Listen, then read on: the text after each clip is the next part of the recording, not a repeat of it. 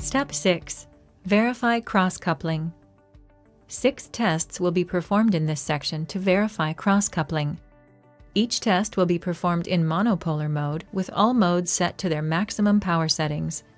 In addition, the ForceTriad will be in demo mode and the current set between 0 and 140 milliamps.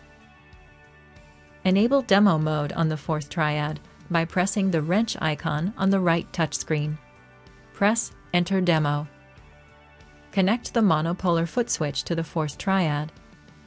Connect the red test lead to the left input jack of the monopolar 1 port on the ForceTriad, and then connect the opposite end of the red test lead to the variable high port on the QAES3.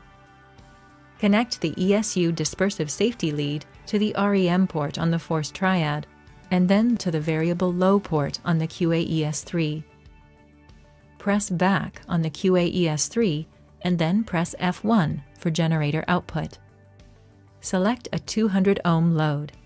Insert an electrosurgical scalpel into monopolar 2 port of the ForceTriad.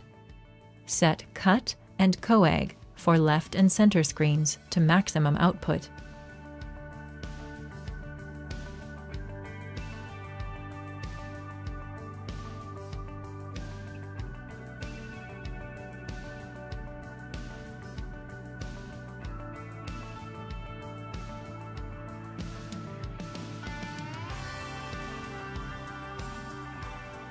Press F4 on the QAES3 for Start Continuous. Mono 1 Current. Press the monopolar 2 Cut Pure finger button on the scalpel and read the current on the QAES3, which should be between 0 and 140 milliamps. Repeat for monopolar 2 coag spray.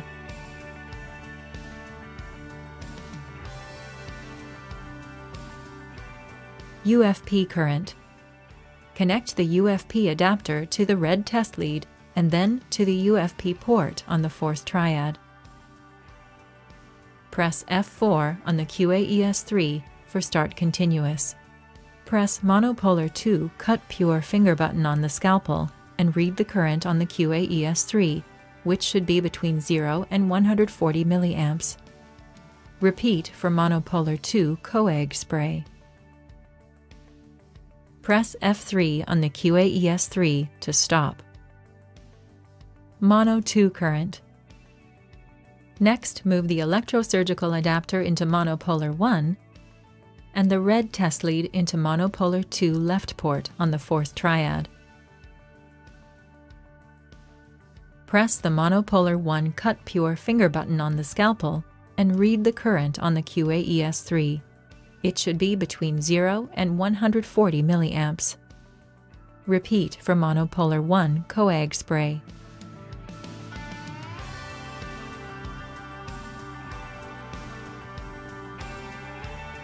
Bipolar current. Move the red test lead to the left output of the bipolar port on the ForceTriad, and then connect the black test lead from the right output of the bipolar port to the variable low port on the QAES3.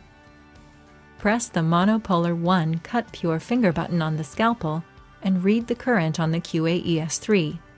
It should be between 0 and 140 milliamps. Repeat for monopolar 1 coag spray. Disconnect the red and black test leads.